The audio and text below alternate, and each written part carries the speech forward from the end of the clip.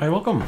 We're on ArcoLinuxB and we'd like to build our own Herbstluftwm.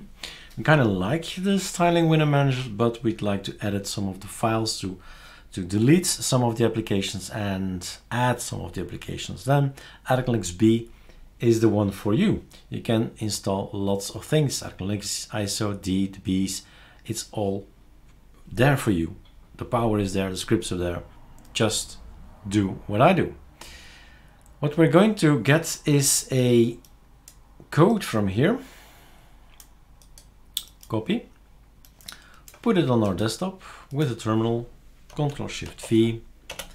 And yes, you have to be on ArcoLinux or ArcoLinux. I had this user on Telegram saying it didn't work. He was on Manjaro. No, you gotta be on ArcoLinux or ArcoLinux to make this work.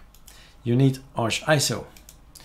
What you go in, then you go in here, and then you are going to take a look at Herbstluftwm packages, and you say, hey, I would like to have actually GIMP on my machine when I boot up, and it will not be on there because we start with a rather minimal ArcoLinuxB always. So Inkscape, is that on there?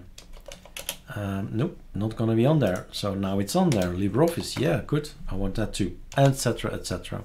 You keep adding or deleting lines just a hashtag away to delete it. Just a hashtag, delete the hashtag, and it's gonna be on your system. Control S, save it, and then it's up to you. Then we're gonna run the script. There are two scripts. One is for the very first build of today. If it's the very first build of today, you use the 30.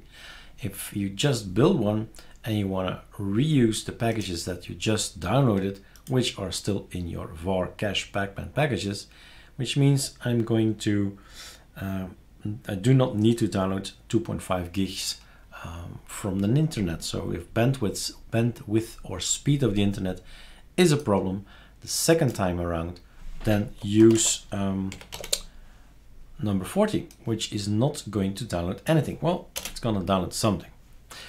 This is Herbstluftwm. No, I don't get it. It is not going to download anything. Let's have a look. I've been making videos in a loop, right? So ArcoLinux is built, ArcoLinuxD is built, ArcoLinuxB extended is built, and because of the extended part, still 3 guys to go and download. That's it. 3 packages. Because of all the ISOs I've been building, almost all our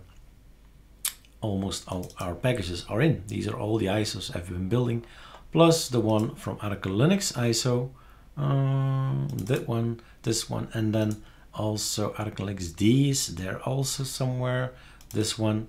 So I've been building, I don't know, a lot of ISOs. I think I'm halfway of our 18 ISOs to build.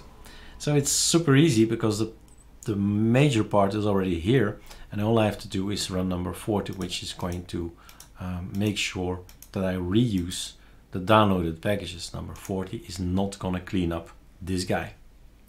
So I don't need to download it, it's faster. So I'm going to wait for this to end, and then we'll have a look.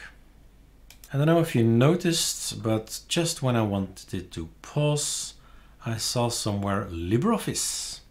So this ISO will include LibreOffice. Here it is, right? Optional dependencies. This is on the ISO. You chose that to be, to have that present on the ISO when you boot up. Pausing.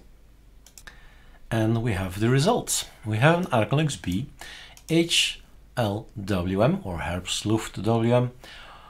The version is 20.2.12 and it's going to be in an ArcoLinuxB out folder. All the ISOs end up here, and this is the one you need to build to burn on an USB or to load up in your virtual machine and try it out. These are all the information about the packages. What did you actually install on the ISO? What are the Lego blocks basically? And this is all checksums.